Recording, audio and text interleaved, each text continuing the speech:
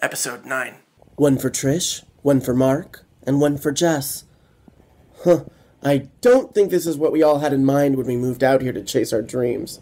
Well, I've got my fake passport ready, and I'm off to start my new life in Canada. I'm going to try out for some repertoire theater companies in Vancouver. I hear they've got a great little scene out there. Fickle Lady Hollywood has chewed me up and spit me out, bruised, battered, and wiser. And guys, I promise you, when the time is right and I know I'm safe, I'll blow Shelby and Bruce's operation wide open. And I'll tell everyone your names. Then you'll finally be famous. Just what you always wanted, right? We're definitely not in Columbus, Ohio anymore. This is the place where dreams are made, baby. Woo! Big things await all of us here. I just know it. So long, my friends. See you on the big screen in the sky.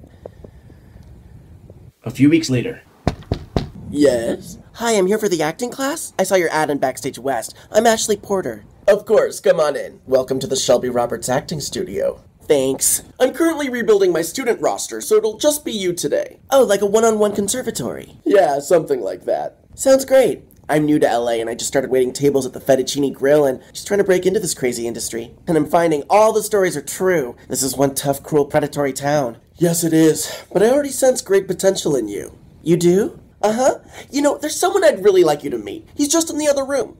Okay. Great. I think you're really gonna hit it off. Bruce?